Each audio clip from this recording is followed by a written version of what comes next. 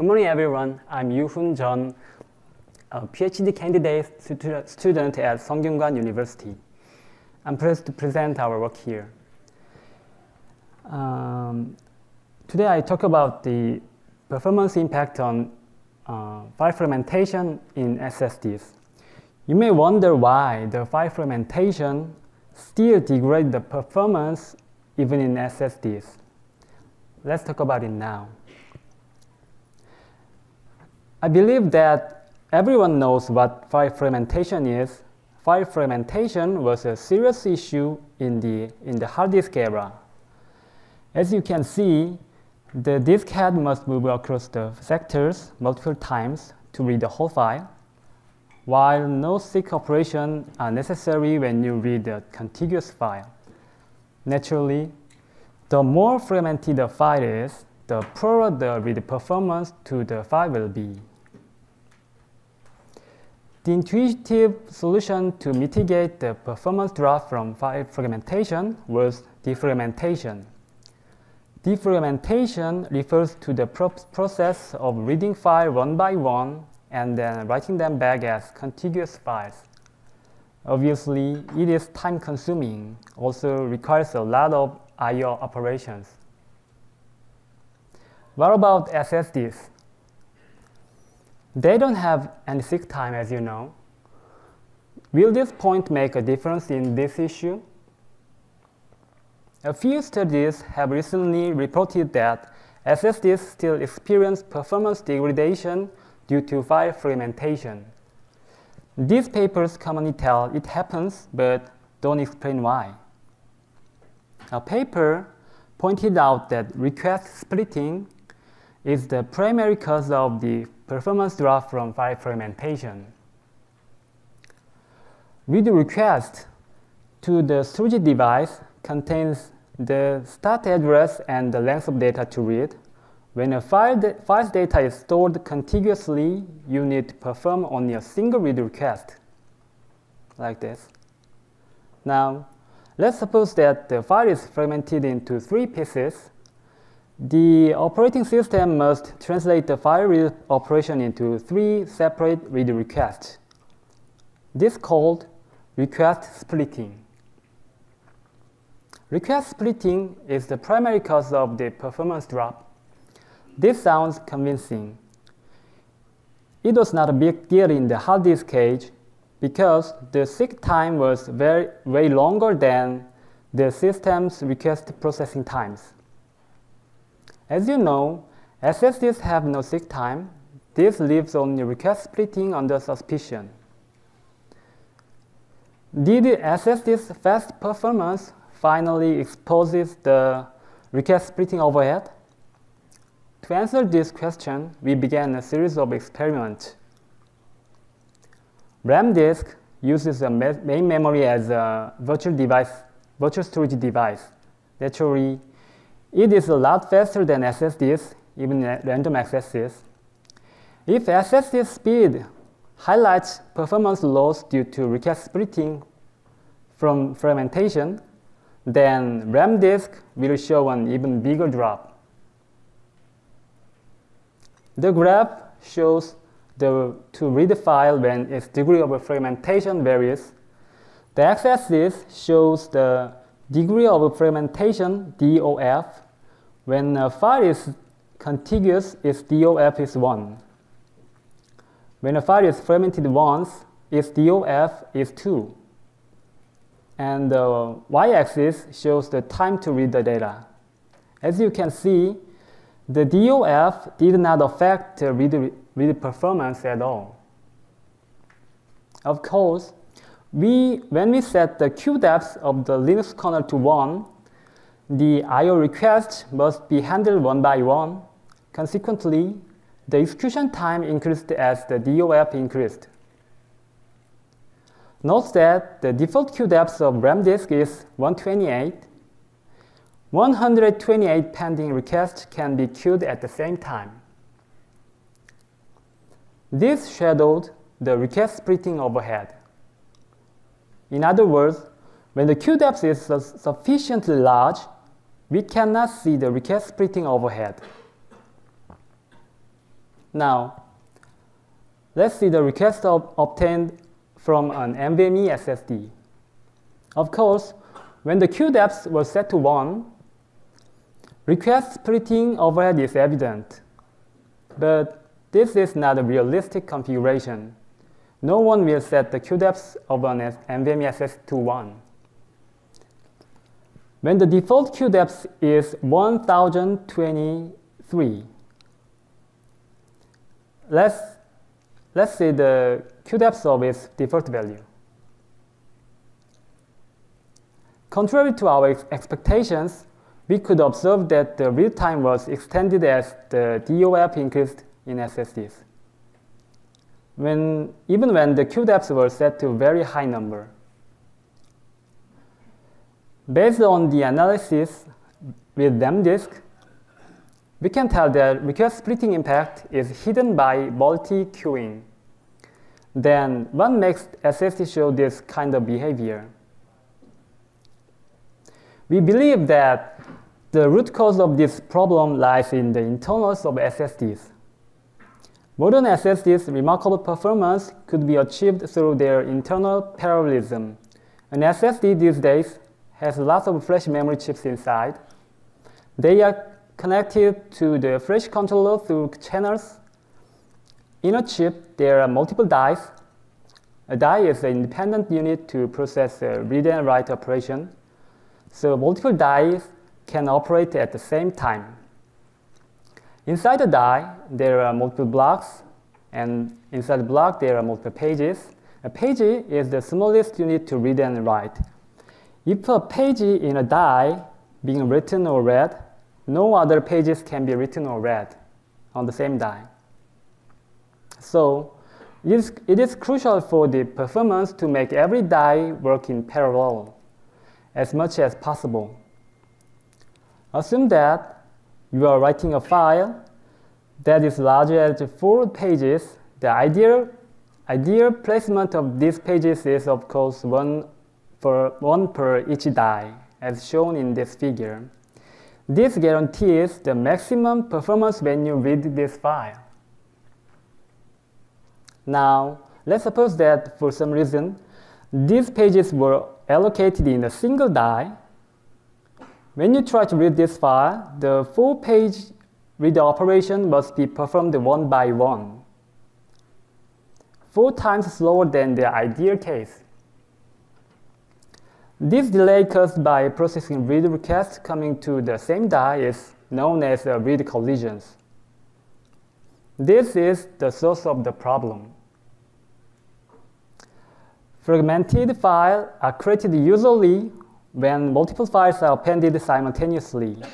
This is the common methodology that was used by most related researchers. And if a file A is created alone, fragmentation does not occur.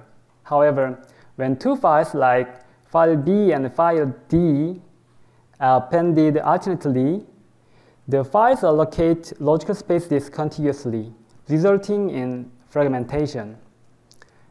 In this scenario, what would the page replacement in the SSD for these files look like? For achieving maximum parallelism, the FTL employs a round-robin method to allocate dies for incoming write pages. In this example, this sequence is all write commands. The sequence 3 will be stored on a page of die 3. And then, wrap around, the die 0 will be chosen to store sequence 4, and die 1 and die 2. This policy enables maximized write performance. But note that the FTL does not consider the file level information. Let's go back to the previous scenario. File A is written without any interruptions. Its 4 pages are evenly distributed over the 4 dies. Remember, file B and file D's pages are written alternately. But FTL does not know whose page it is when processing a write request, so it blindly chooses the dice in a round-robin manner. File B and file D's pages placement are off from the ideal situations. We call this misaligned die allocation. This does not affect the write performance, but when the reading file B, you will experience 2 times slower performance than reading file A because of the read collisions occurred in die 0 and die 2. It could be worse. Suppose that each of file pages of file C is written after writing 3 pages of other files. Then all pages of file C will be stored in die 0. In such case, 4 times slower due to read collisions. File fragmentation is often caused by interleaved writes coming from multiple files. This results in a misaligned die allocation for a file. One important point here is situations causing file fragmentation often lead to misaligned die allocation, but it's not always the case. This means if you're lucky, even when you got a file fragmentation occurs, 2 consecutive pages of file may be allocated in 2 consecutive dies. On the contrary, even when file fragmentation does not occur, 2 consecutive pages may be misaligned. This actually happens quite often in overwrite cases. In overwrite cases, let's see what happens inside an SSD. You perform overwrite to an existing contiguous file. Assume that file A, B, and C are written as shown in this figure. All 3 files are written in sequence. Their pages are ideally placed in dies. Now suppose that A1 page of file A is overwritten. The new A1 page will be allocated in die 0 because it is its turn now. Because it was overwritten at the file system level, it is still contiguous. However, as you can see, reading file A now takes twice of the time because A1 must be read after reading A0. Let's get back to the previous append example. In this case, we append B3, a new block to file B will be allocated in die 1. In summary, interleaved append operations and overwrite to existing files can result in misaligned die allocation. Conventional approach. Defragmentation reads each file and write it back sequentially. This will make the page placement ideal. But we all know that this is costly and requires suspension of other file separations. Simply not feasible. Our approach aims to prevent misaligned die allocation during write operations. Let's get back to the previous scenario. When overwriting A1, if die 1 choose instead of die 0, no read collisions will occur when reading file A later.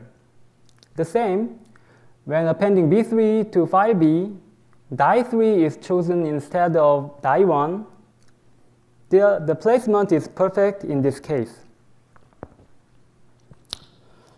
The principle is simple. When overwrite, the new page must be allocated from the die where the old page was located. When appending, the new page must be allocated from the die next to the one that previous file block was written to. To realize this, the file system should tell the SSD that whether a write operation is append or overwrite. If they append, the file system also delivers the address of the last file block to the SSD. Then the SSD identifies which die contains the last block and allocates the page from the die next to it. This information can be delivered using the reserved bits in the NVMe command. 2 bits for the flags that tell whether the write command is for append or for overwrite. 64 bits for the address of the last file block. Using the reserved bits for transmitting this information, no additional protocol overhead is necessary. As a result, our approach always keeps the ideal page placement, even when heavy file fragmentation occurs. We evaluated our approach in 2 ways. First, we validated our approach using commodity SSDs. You can refer to the paper. Second, we implemented and evaluated our approach with NVMe World, a state-of-the-art NVMe emulator. In addition, we modified the ext4 file system and NVMe driver accordingly.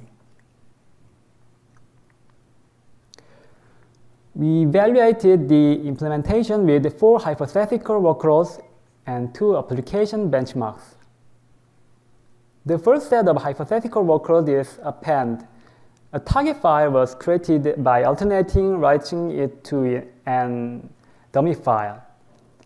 Then we measured the time to read the target file. Overwrite. The target file was contiguously written and overwritten by alternating writes to it and a dummy file. The worst case was designed to allocate the file to a single die by modifying the write size of the dummy size. In random case, randomly determined the size of the writing to dummy files occurring intermittently look like this figure.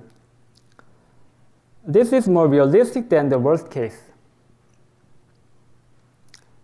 The result indicates that for both append and overwrite operations, in the worst cases, performance degradation reached up to 20% of a contiguous file's performance, and up to 60% in the random cases. Applying our approach resulted in only a 6% performance decrease. Experiments with SQLite and FileBench demonstrated performance reduction to 60% and 77% of contiguous files, which improved to a 10% reduction with our approach.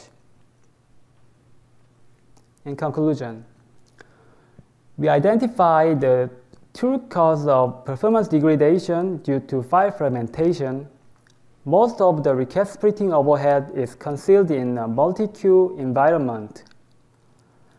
The primary cause is read collisions due to a misaligned die allocation inside an SSD. When we proposed an approach to mitigate the misalignment. Our approach provided file system information to the SSD, so then the SSD keeps the ideal page-to-die allocations, even under adverse conditions. Our approach addressed not only the append case, but also the overwrite cases. Thank you.